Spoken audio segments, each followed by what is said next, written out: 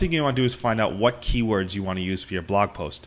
To do this, I use the Google AdWords keywords tool. Let me open this up in a new tab here. The Google AdWords keyword tool external is a free service that lets you find the best keywords to use for your search terms. So I know I want to write about Boston Terriers, so I'm going to search for Boston Terriers, and I'm also going to enter the CAPTCHA, and it will give you keyword ideas and search results.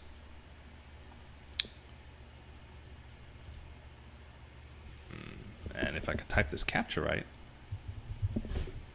I might get my results.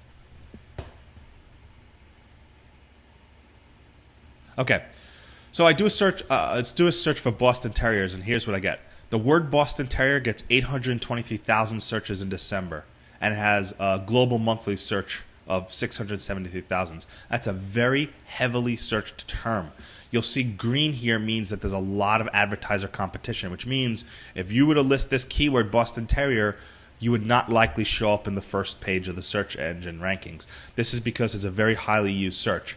You do still want to use it because if you AdSense your blog, you get higher cost per click by using high value keywords like this. So you still want to use it, you just don't want to you make it your only one. What you want to do is you want to search for advertiser competition and sort by lowest to highest. You want to look for things with under 1,000 or 5,000 searches. Look for searches that have low results. These are the ones where your blog will stand very high in the search ratings. Like Boston Terriers adoption has on 1,300 a month, 1,000, has relatively low competition. So if you're going to mention adoption of Boston Terriers in your article, you might want to use this keyword and add it to your article because you'll stand out in the search engines. You have a higher chance of being on the first listing. And then here's Terriers Boston. Just to play on Boston Terriers in reverse. Gets 110,000 searches, but it's not very highly used. That's an excellent one to use for your blog post because it gets over 100,000 searches. It's not super competitive, so that's another one I would use for your blog post. And so that's what you would do. You would leverage looking at the keywords here. If you see under like 100, you know what, there's not really any reason to do those because there's not enough monthly search traffic to really be worth it. However, if you see global search volume of 500 to 1,000 and you add 10 or 15 of those keywords, you can really capitalize on getting some traffic just by choosing some underutilized keywords and under competing keywords. And throw a mix in there. Have between 10 and 20 keywords on every single blog post that you really want to publish. I wouldn't put over 20 keywords because that would be keyword spamming, but I definitely would put a minimum of 10 and a maximum of 20 for each blog post you do. One other thing to note is lowercase letters on Google are treated differently than uppercase. If you were to write Boston Terriers with the letters B and T in capitals, you will see an entirely different set of searches and results. So one thing you're going to want to do is you're going to want to also leverage mixing capital letters for names or for titles or companies, because some people do searches for capital letters and you will capitalize on searches by using capital letters. Now most people type lowercase letters, but so typically when you search for a capital letter, you'll tend to get better listings because not as many people keyword for doing capital letters in their keywords. But if you do a search for Boston Terriers on Google, and I'll show you right now an example. If I do a search for Boston Terrier in all lowercase, you'll see 1,630,000 results for Boston Terrier. A wiki comes up first, American Kennel Club, etc. But now if I do a search for Boston Terrier in capital letters, you'll see 1,620,000 results, which is actually 10,000 less results than the lowercase Boston Terrier. You see, it was 1.630 million for Boston Terrier, and it was 10,000 less for the capital Boston Terrier. So a lot of people are capitalizing in this case, but if you were to put Terriers Boston, you'll see 1.3 million for Terriers Boston.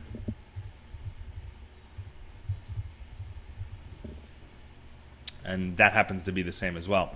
But one thing you might want to do is add questions to your searches too, like what is Boston Terrier?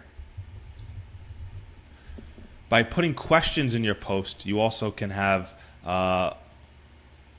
better search rankings, because a lot of people, when they search on Google, they'll search a single keyword, but you're seeing a rise in question type terms on Google, like what is a Boston Terrier? Why get a Boston Terrier? Why Boston Terrier? Or does a Boston Terrier make a good pet? Things like that. You want to capitalize on those searches as best as possible. Capture the entire search term in your SEO, in your tags. That way you improve your rankings with that specific search term, and you match all the words in the search term.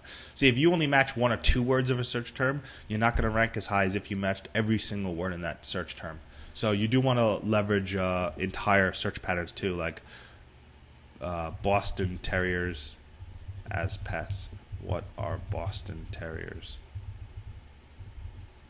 Why choose Boston Terrier? One other thing you want to do is, and sometimes I do this, is a lot of people typo things, especially complicated words, right? So if you know a word has a tendency to be misspelled, include the misspelled version of the word too, and you can get additional search traffic just by leveraging all the people who do a typo. Now, it's really not easy to spell Boston, not hard to misspell Boston Terriers, but so I wouldn't have a recommendation for this specific search term. But if I were to do a search for something else, I would potentially put in 1 or 2 misspellings or common misspellings just to see what's out there. And do some Google searches yourself for terms and see what works for you or what comes back. Leverage using those own search terms yourself. You can also visit any website that has what the same topic or category, and you could always view source on the website. Oh, this one actually blocks you. That's pretty clever. But you could always, in most cases, right-click and view page source on another website and look for keywords. You'll see that this place only does 1 meta keyword, Boston Terrier Rescue, nothing else. Now, that's not really leveraging meta keywords very well. They're only capitalizing on a single keyword. But what I would do is, when you see sites, is have at least 10 keywords. Make sure your meta name keywords shows up with as many combinations as possible, and that will increase and improve the SEO and search results for your website. That's basically all the information you have. This is how you use the all-in-one SEO pack and how to leverage choosing the best SEO keywords for your site. Again, I'm still a blogger learning. I'm not an SEO master or expert. I learn every month new tips, new tricks, and new tactics. This is just what I do so far, and this is what accounts for most of my search results. Again, 74% of my blog traffic comes from Google search results, so this method does work well for me. It's kept me getting good traffic from Google searches, and hopefully this method will work for you too. Thanks for watching the video.